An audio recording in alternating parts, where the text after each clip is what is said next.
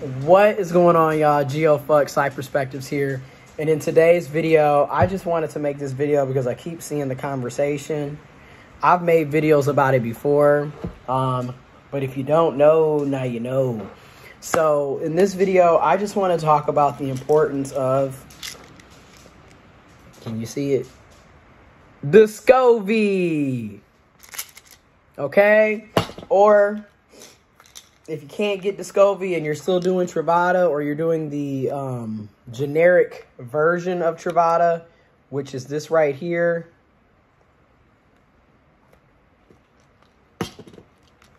You got options. I'm a strong believer in PrEP, P-R-E-P, capital P, lowercase r, capital E, capital P, PrEP, okay? Pre-exposure prophylaxis. One daily pill, okay? Now, if you're doing Descovy has less side effects, less risk as it pertains to your kidneys, as well as it pertains to like your bone density and things of that nature. And it's also a smaller pill. So just to show you what it looks like, it is a much smaller pill. This is what Descovy looks like.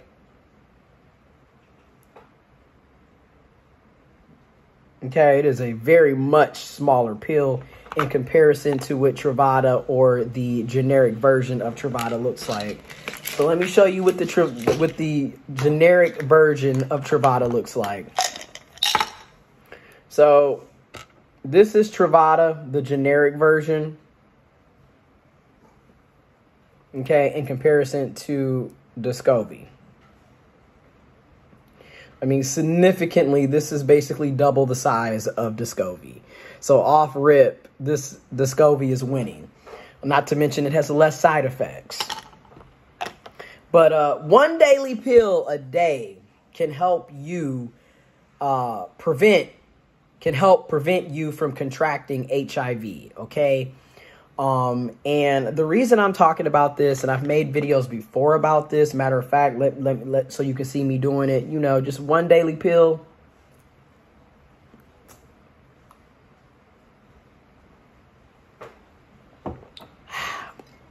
One daily pill, y'all,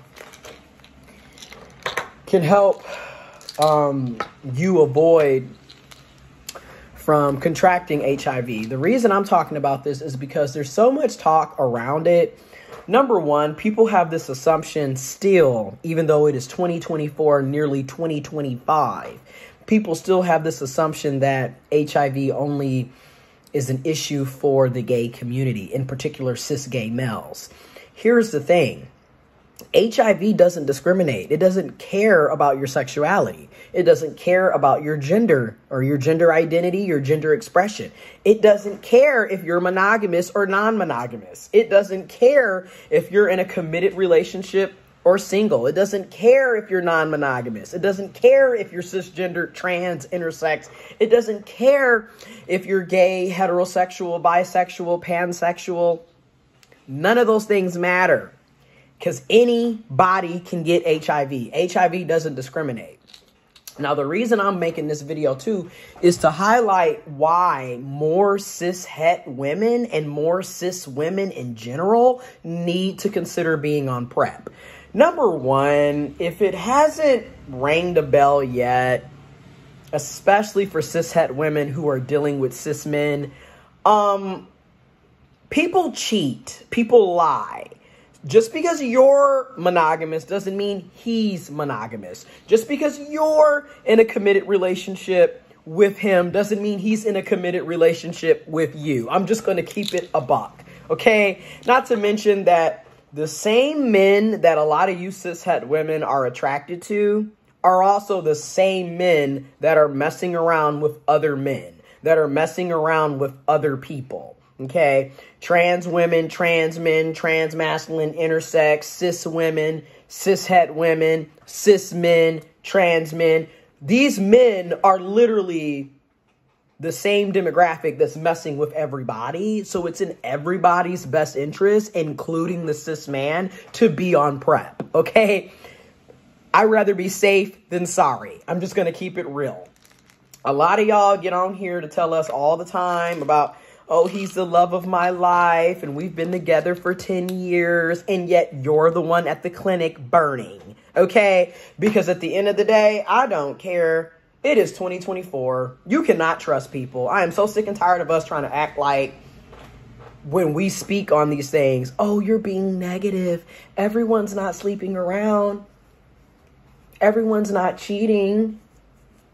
All of this can be very true, but it's enough people that are sleeping around and cheating that HIV is still impacting people's day-to-day lives. We still have high rates of STIs and STDs. So again, I would rather err on the side of caution than to be thinking that everything's good and then I go and get a test and surprise, surprise, surprise, I have something that I can't get rid of. Okay? So again, err on the side of caution, and I'm going to keep on saying it.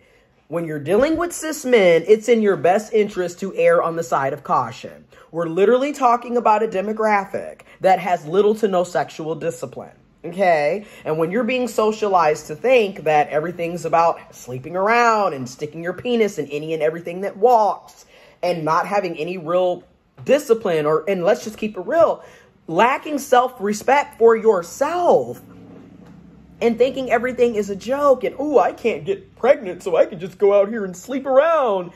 If that's going to be your mindset, you're putting yourself and everybody that you deal with at risk for contracting sexually transmitted infections and diseases. Okay? So it's in your best interest. Okay? PrEP, literally, they've made it so easy now. It's one daily pill. Not to mention there's other options where you can get a shot. That's right, an injection every 2 to 3 months and not even have to take a day-to-day pill. Okay? I'm just saying. And granted, yes, you can still practice safe sex. You can still use condoms. I recommend that you still use condoms and other forms of contraceptive. You can also use spermicide. You can also abstain from sex. Some people are celibate. Some people are abstaining completely. There's people who are still using the pull-out method, which arguably is not a good idea because there's a thing called pre-cum, and guess what? You can still contract unwanted kids and STIs and STDs with pre-cum. So, yeah. The point is, you've got vaginal secretions, penile secretions, you've got blood, you've got breast milk. There's so many ways that HIV and other STIs, STDs can be transmitted from person to person, okay? Again, it's all about being safe.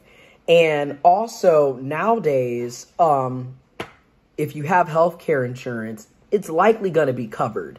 I don't have to pay anything out of pocket with my healthcare insurance through my employer for my medication. I'm very thankful for that. Not to mention, if you're on Medicaid, Medicare, a lot of times your PrEP will also be covered completely and you won't have to come out of pocket for that either. And that's with you being on a state, federal healthcare plan. Okay? Also, when you're on PrEP, it also helps to promote safe sex because you literally are supposed to get tested every 3 months. Okay, every 90 days, you should be getting a full panel sexually transmitted disease, sexually transmitted infection test. It's a full panel, so you're getting all tests. That's urine sample, that's blood samples. Not to mention, you should also ask to get both an oral, anal, and or vaginal swab because, let's be real, some STIs and STDs are not going to be seen via urine sample or blood sample. We will need to do a swab, and that swab would come from your mouth, your anus, or your vaginal area since that's where the penetration is typically going to be at.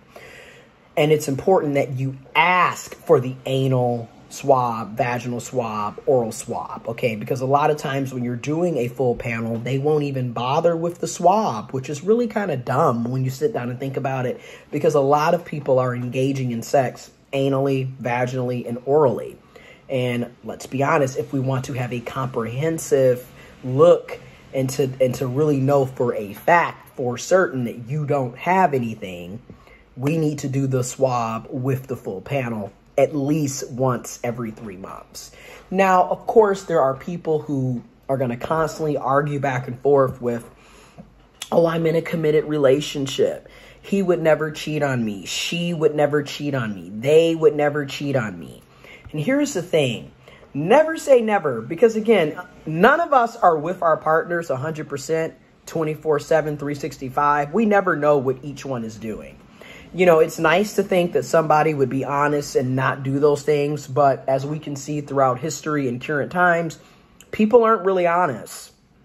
Not to mention, I'm just going to call a thing a thing. A lot of cis men are socialized to be liars and manipulators. Literally, they think omitting key details is okay, when in reality, that's still lying. So I'm just going to call a thing a thing. It's best for you to take your own health into consideration instead of putting your health in somebody else's hands.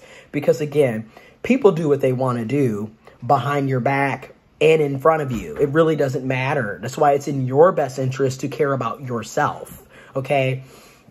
Also, there's a lot of free clinics and nonprofit organizations. A lot of LGBTQ plus centers and healthcare providers have free confidential STI, STD testing that you can get for free or very low cost. You can also bring your partner with you to get tested. I honestly encourage people to bring their significant other or their partners with them when they get tested. I've had the privilege of working as an early prevention specialist. I've worked as a healthcare sexual education educator. I've done HIV testing. I've been trained and licensed to do those things. And I'm here to tell you, I've seen enough to know. I don't feel bad about saying it. I don't trust anybody when it comes to my health. Because again, I have seen too many situations where people have been married. Okay, let's just put a thing. People have literally been married and found out they had HIV because their partner stepped out on them. So again, you can sit up and do all this. This is my baby. That's my husband. That's my wife. That's my boo. And I'm here to tell you that has little to nothing to do with anything. A person can be married and cheat on you. A person can be single and cheat on you. Okay, it really doesn't matter. You need to get tested on a regular basis. I strongly encourage people to get on PrEP. Now, there's also another little safe bit. If you feel that you have come into contact with someone who may have HIV and you're not 100% sure, you have up to 72 hours from that contact to take PEP. And mercy, stop. PEP is another amazing breakthrough. PEP is post-exposure prophylaxis. So this is after you think you may have come in contact with someone who is HIV positive. You can take PEP within 72 hours and it will drastically reduce the likelihood of you contracting HIV.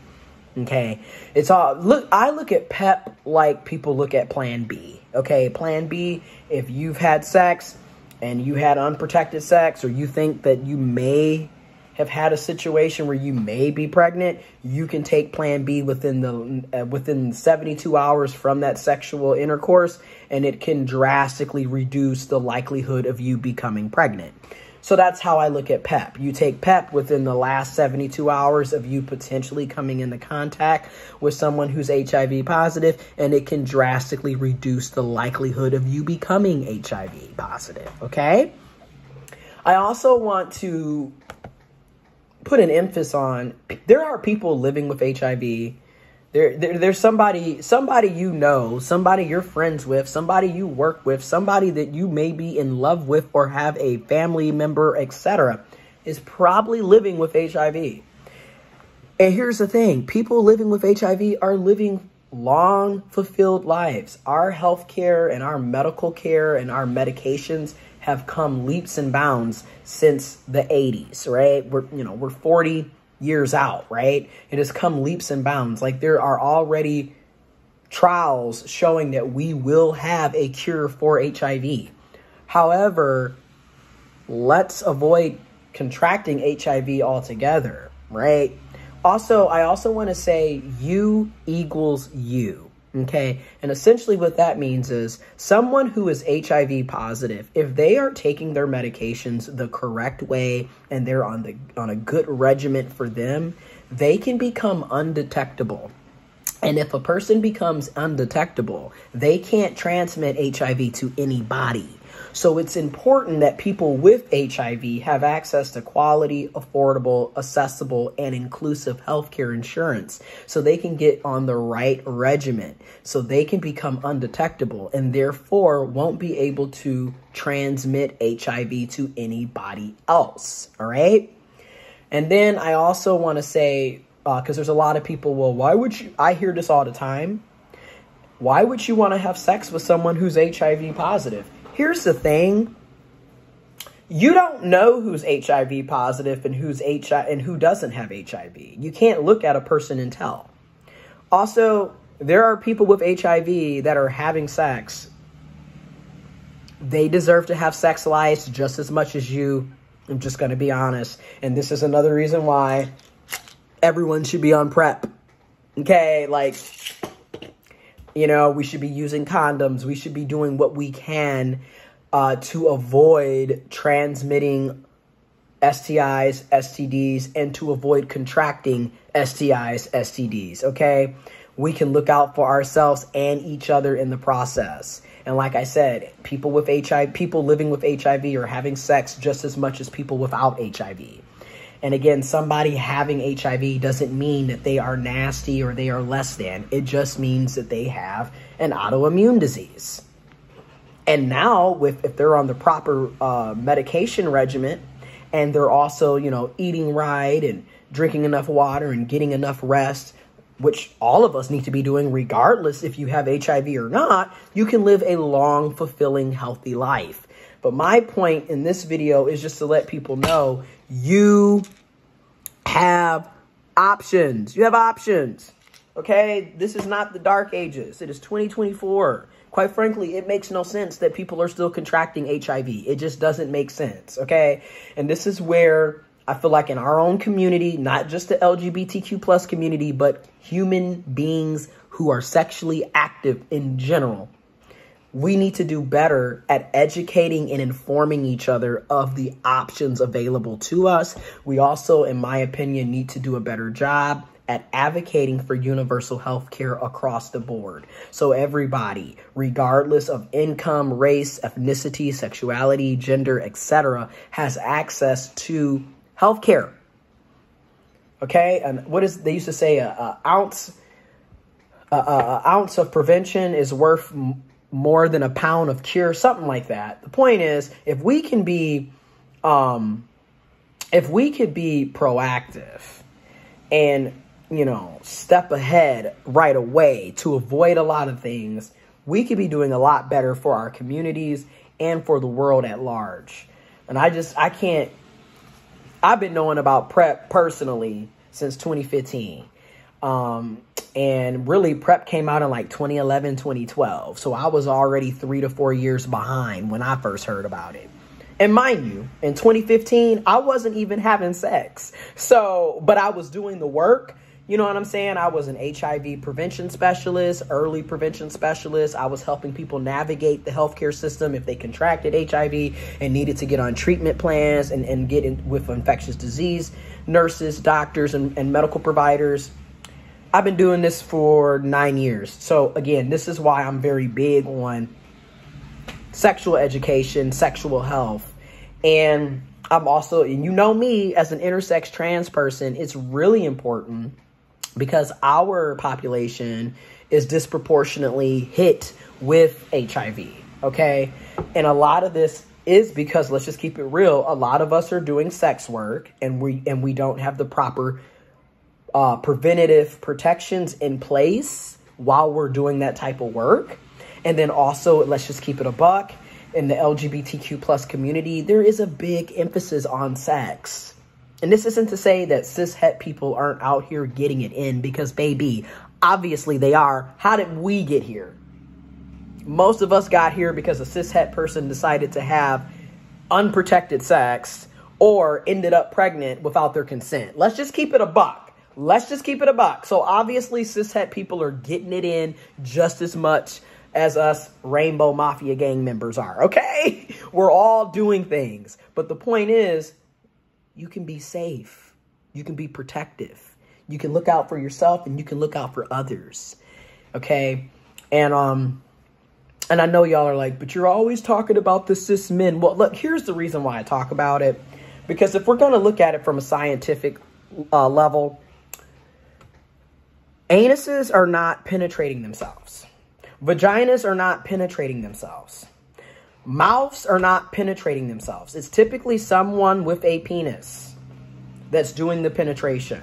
So again, the sperm comes to the egg. The egg doesn't come to the sperm, okay? So again, it's somebody with a penis that's getting somebody pregnant. It's somebody with a penis bringing the STI, STD into the fix. It's not the other way around. And I'm so sick and tired of us trying to act like, because I hear so many in the community, well, you know, if you a top, you don't have to worry. Meanwhile, y'all are the main ones carrying the damn STIs and STDs to people, okay? And on top of that, the same way you don't want a bottom that's for the streets, a lot of people don't want tops that are for the streets. At the end of the day, if you're not protecting yourself, you're not getting tested, you're just out here sticking your thing in any and everything, or you're just letting any and everything stick themselves inside of you, you're putting yourself at risk. Okay? And I hate to break it to you, like I said earlier, you could be monogamous all day. That doesn't mean the other person is. Not to mention, somebody, and this is happening a lot with people with penises, they don't even know that they have stuff because they don't get tested on a regular basis. A lot of cis men don't go to the doctor, okay?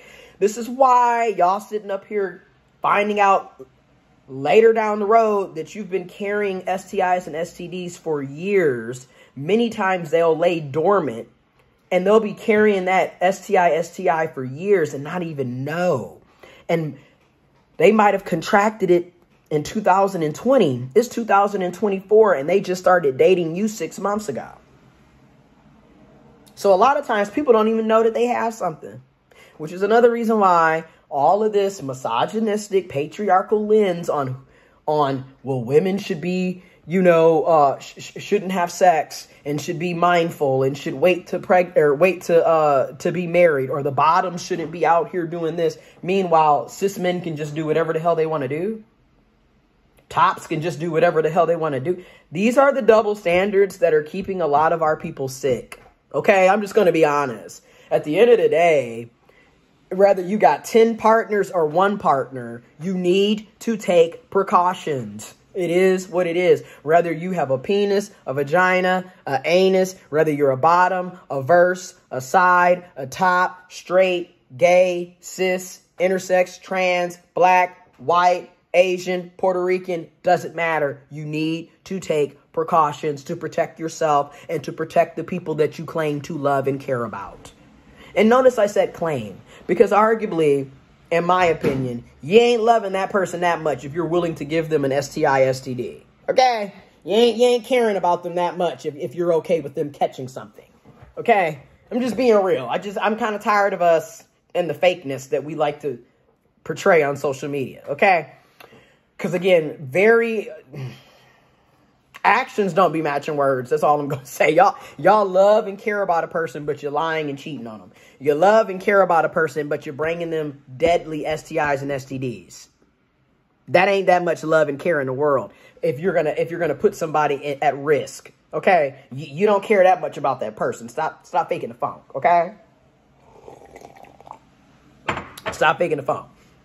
But anyways, that's today's video. PrEP. Pre-exposure prophylaxis. PEP, post-exposure prophylaxis. All right? Get tested at least once every 3 months. Now, if you're not really sexually active and you don't really have sex, you can get away with getting tested once or twice a year. However, the more active you are sexually, the likelihood that you need to be getting tested more regularly. Some people low-key need to be getting tested every 30 days because they are literally having sex that much and with multiple different people, okay? Others, they can get away with once or twice a year because they don't really have sex, okay? But on the bare minimum, every 90 days, okay, every 12 weeks, every 3 months, you should consider getting a full panel STI, STD test, blood and urine samples, as well as asking. Don't forget to ask for that swab. Okay, if you have anal sex, get a swab. If you have oral sex, get a swab. If you have vaginal sex, get a swab. If you do all 3, get 3 swabs, okay? Because it's about making sure you know what your status is. And the sooner you know, the better. Because say if you do find out that you did contract an STI or an STD, you can start treatment right away versus like a lot of people do. They don't know and they've had it for years or it's laid dormant for years. And by the time they find out they have something, it's in dire situation because it's been literally in your body, destroying your body for years. Okay, there's a lot of people who are walking around with chlamydia and gonorrhea and have no idea. And then there's just a lot of people who don't know what the symptoms are. So like you have people who just think, oh, well, I've always had that. And it's like, well, that's not normal for you to have that discharge all the time and for it to be that color and for it to have that stanky scent. Some people honestly don't know because, again, in the USA, especially, we don't really talk about comprehensive sexual health, let alone sexual health education. So there's a lot of people walking around who have no idea anything about their body parts. They don't. But they're just out here all willy-nilly. And like I said, it's a lot of you cis males that are literally a walking petri dish. I'm just going to be honest. Again, so many dudes don't even know how to book their own doctor's appointments. Still depending on mommy and daddy and their significant others to literally book their doctor's appointments. So you can't really be too surprised that he doesn't know what's going on. And a lot of people who are having sex with these same men are constantly finding themselves at the clinic, even though they're in a committed monogamous relationship, because he is not in a committed monogamous relationship. Like I said, actions and words are not really matching here, and people are ending up paying the ultimate price because of that. So I'm going to keep making videos where I discuss this. I've made videos before talking about PrEP. I've been personally taking PrEP now for 4 years, okay? I started July of 2020. I was not playing. When I came out the closet and started having sex and doing stuff, I was already aware. Thank God, that's a privilege and a blessing in of itself.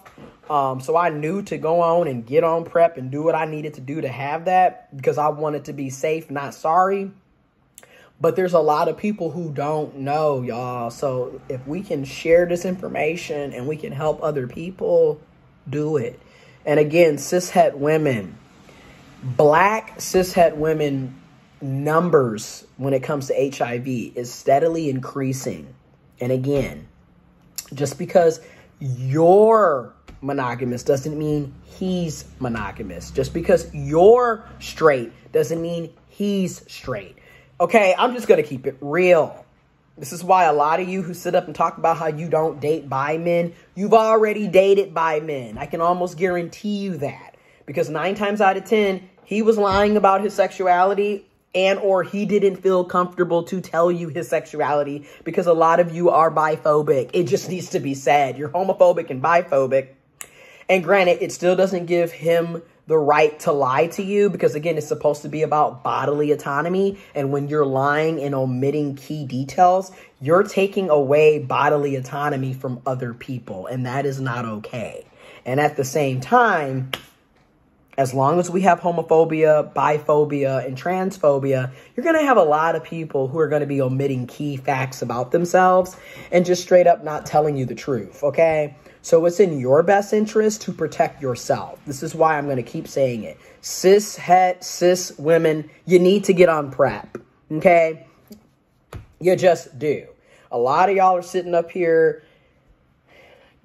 contracting HIV because you're putting all of your trust into somebody else.